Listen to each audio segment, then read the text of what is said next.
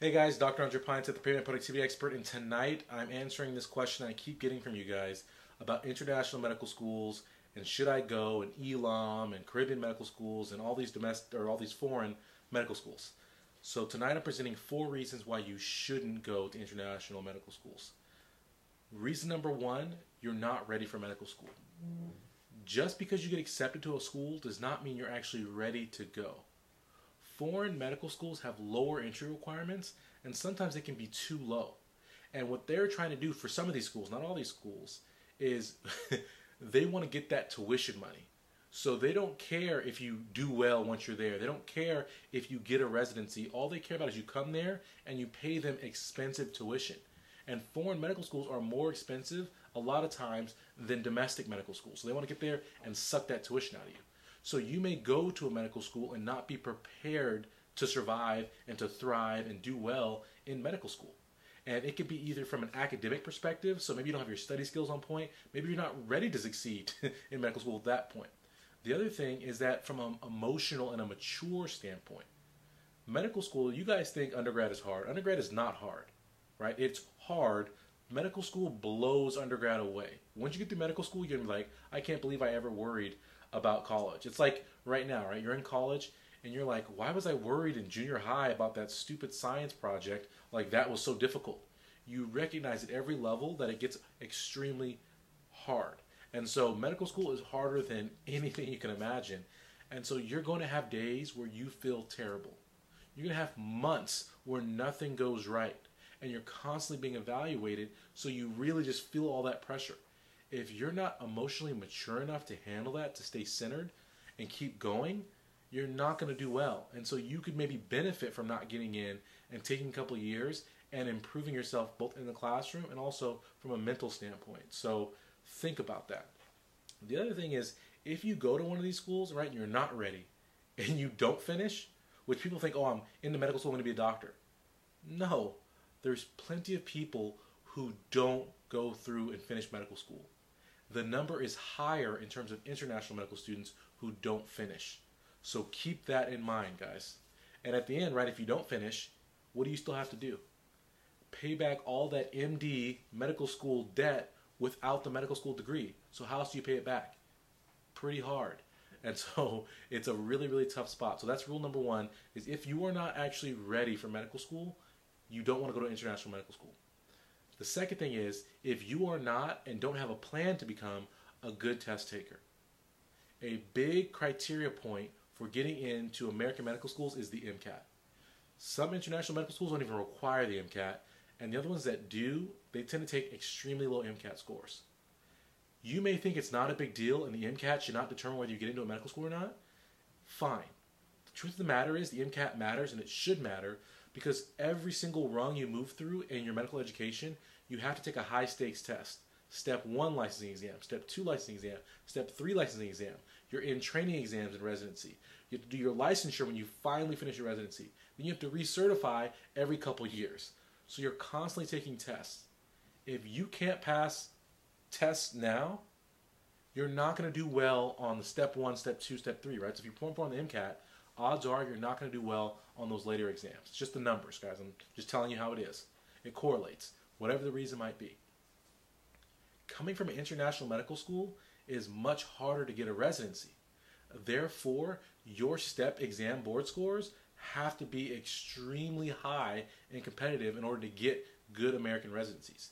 Therefore, if you have a poor MCAT, right, and the odds are you're going to have a poor step 1 or step 2, the odds of you getting a really good residency coming out of international medical school are low. So you either have to become a good test taker before you go, or while you're in medical school, before you decide to go to international medical school, have a plan for how you're going to become a good studier and a good test taker. I mean, step 1 should be obviously enrolling in my How to Study Less and Get Better Grades course on my website right now. But if you're not going to do that, at least read a book, do something, but improve yourself as a student. That way you can do well on those tests. Because all those board exams function just like the MCAT, but for residency. And residencies are super, super competitive. So if you're coming, it's competitive even if you're coming from an American school. So you're going for an international school, it's really hard if your step 1, step 2 test scores are not amazing. So that's reason number 2. Reason number 3 is if you got into a medical school that's in the middle of nowhere, or if you got into a DO school. So some of you may think, oh, you know what? I don't want to go to that DO school. I want an MD, so I'm going to go to the international school. Wrong. Terrible decision. Oh, I'm going to not go to that school in Kentucky because I'm from California. I'd rather go to live on the beach out in the Caribbean. Wrong. Terrible decision. It is so much harder, guys, to go from an international medical school to an American residency. It's not close. It's way more difficult. You know what I mean? You may think that whatever, rinky-dink medical school in the middle of nowhere in America or whatever DO school is not as good as that international school because you've heard they've placed residents. They don't place residents, guys. It's the facts bear it out. They don't place residents in America as well as any American medical school. That's the facts. So don't think you're putting yourself in a better position to be down there, want to be chilling on the beach, living the life as opposed to being in the middle of nowhere. Well, let me tell you 2 things. One, again, you're not going to do well in your residency, getting your residency you want. And the second thing is you're going to be so busy studying, you're not going to have time to really enjoy that beach anyway. So don't put yourself through that. You know what I mean? I know plenty of people from DO schools or lower tier medical schools in America who've gotten great residencies in California at Ivy League schools. I know 0. Actually, that's not true. I lie. I know 1 woman who came from an international medical school and got a California high competitive specialty residency. How did she do it? Well, she busted her butt. She did what I said earlier. She became a great test taker. She killed her step 1 and step 2 exams. She also was extremely proactive and made contacts with the residency program directors at the places she wanted to be in. But I will say this, even in her case, right, she's in a great California, very competitive specialty residency. Even with that, she told me she got no other interviews in that specialty in the entire U.S. Could not get a single other interview other than that one that she made contacts at. So what does that tell you? And she was amazing, step 1, step 2. So it's going to be hard to get there. You're much better off going to MD or DO school. Reason number 4 is if you don't want to go into primary care. I've already said it's hard to get residencies. And so let me just take a step back. I keep mentioning how hard it is to get a residency. Everyone thinks that you get into medical school and all the hard work is done. You have to apply to residency just like you do for medical school. And if you imagine, right, life's like a big pyramid and everyone falls off the pyramid. You start, right, everyone's in high school and then people go to college, it narrows. People go to medical school, it gets narrow. Right? So it's the cream of the crop at each level.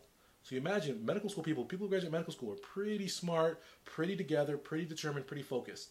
So now you get to medical school, and to get to the top specialties, the plastics, the ortho, those specialties, you have to be the top of that top. So you have to be one of the top medical students in the country to get some of these residencies. And some of these residencies, you think medical school is competitive. Medical school has like 100 spots per school on the small side, 200 spots on the big side, 300 spots.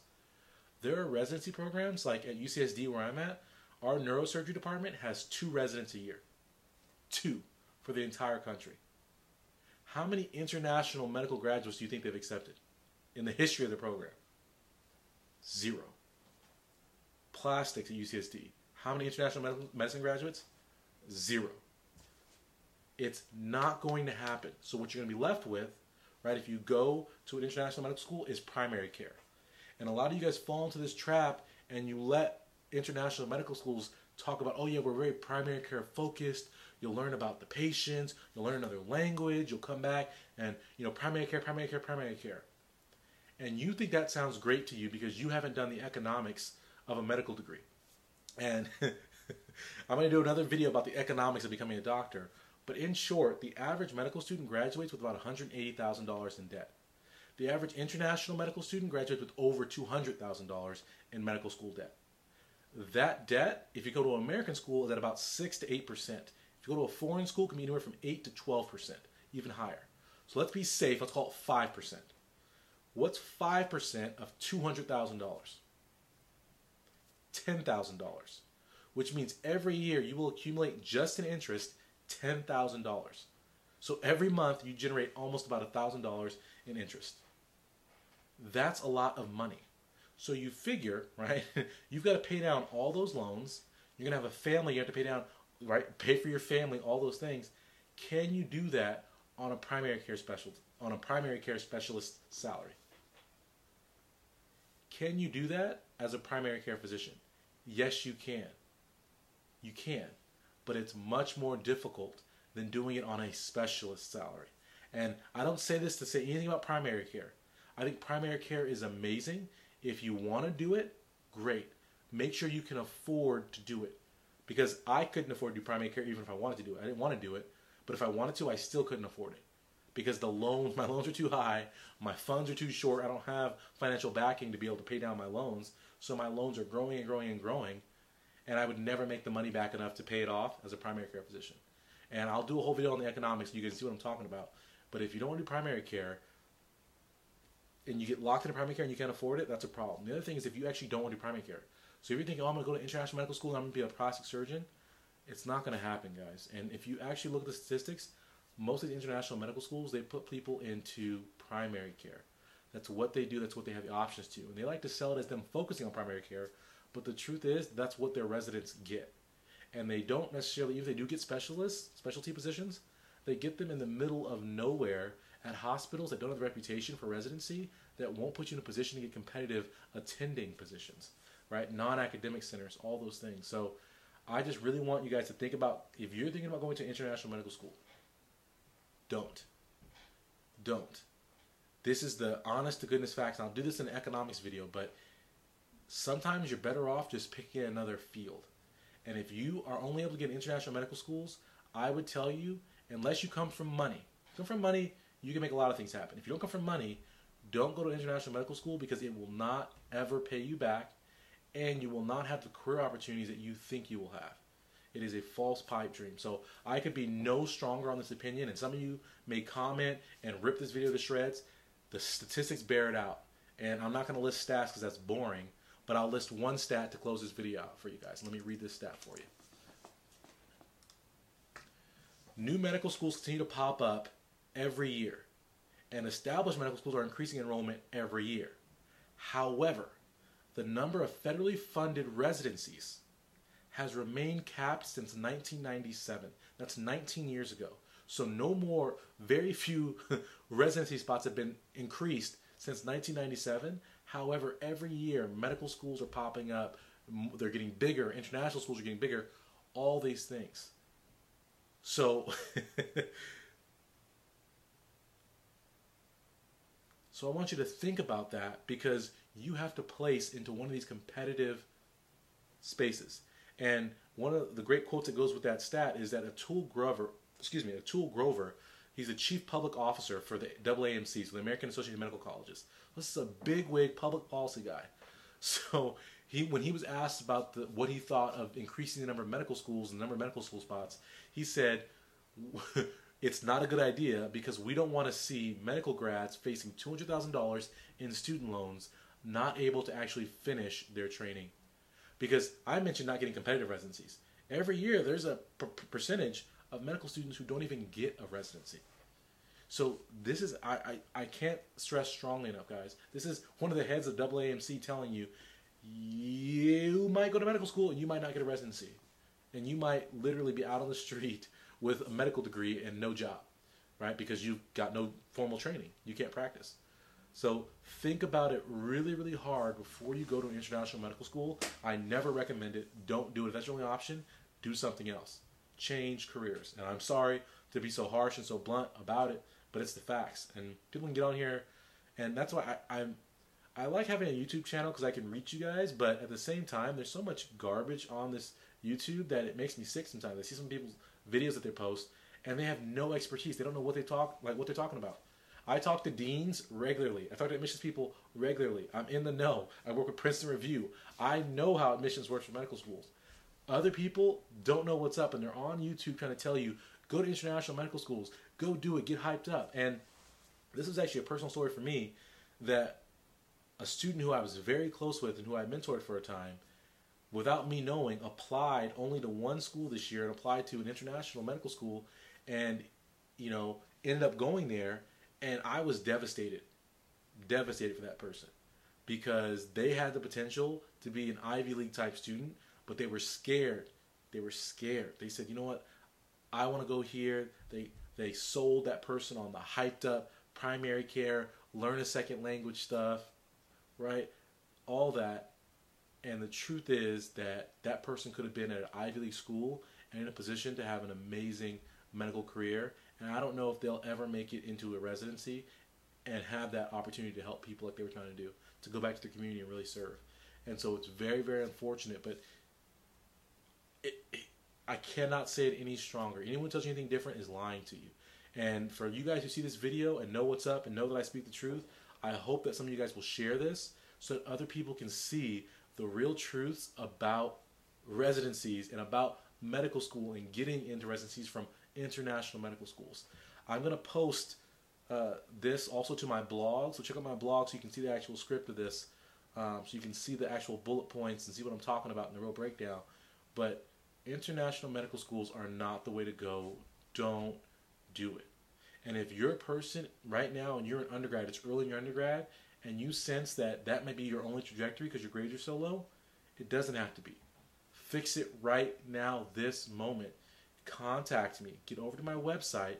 I have a course. It's 9 hours of me talking all about studying, breaking down every single aspect of studying, teaching you all the systems that allow me to study better than anybody in the entire world.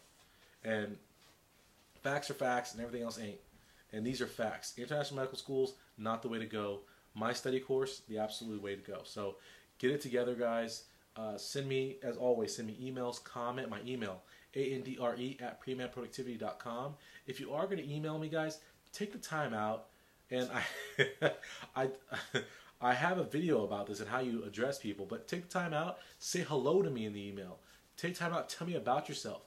Don't just spew questions at me or big bold statements like, hey, tell me how to study better. What does that mean to me? I don't know what's wrong with your study. I don't have a whole lot to do there. So send me specific questions if you really want, help. But thank you guys again for watching these videos and supporting my channel and seeing through the fluff that's out there to some real stuff. And like I said, I hope you guys share this with people. If you have a friend or if you're considering going to international medical school, do not do it. Watch this video over and over again until you believe me. I'm hypnotizing you. Hypnosis coming at you. No international medical schools. And with that, I'm out. Peace.